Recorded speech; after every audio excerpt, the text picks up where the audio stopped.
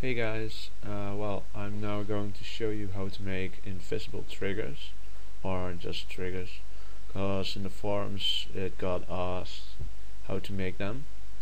Well, I'm not sure if you mean this, but I'm going to give you an example. Like here you have a piece of ice and you're like, I want this to get out of the way, but it doesn't work, it first has to be removed.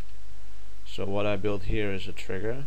You might see it if you have a bit high quality, and if you jump on it, something pops up in the zero area, probably like what the hell just happened, and if you now touch the ice it disappears too. So basically I'm now going to show you how I made this. So under here there's a weird contraption. Let's first start off. Under this ground there's a piece of infinite friction ground, and here you have a magical wall. If you want to know how I make that, just look at the previous episode. So basically you make that, and if you jump on it, it goes up really fast and touches the infinite friction and goes to coordinate 0.0. Then this ground is connected, and this one is connected with right glitch. If you see that those are connected, but I don't want the bar to be seen, so I use right glitch.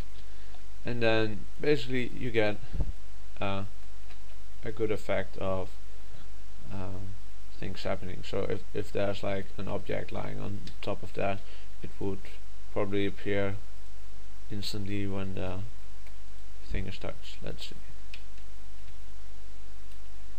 Oh, not.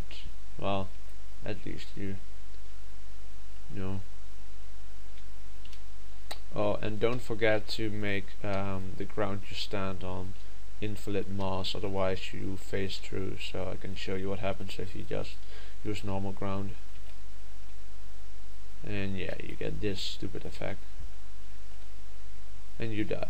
So basically what you have to do, you have to use magic ground to step on, and put infinite friction underneath the ground, so it pushes there, connected to the ground you want it to touch, and then it happens.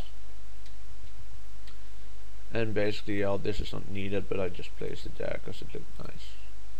And I might even make this change this map into something else, because I'm already busy on it. So I might make this look a little bit better, and then maybe test it. I don't know.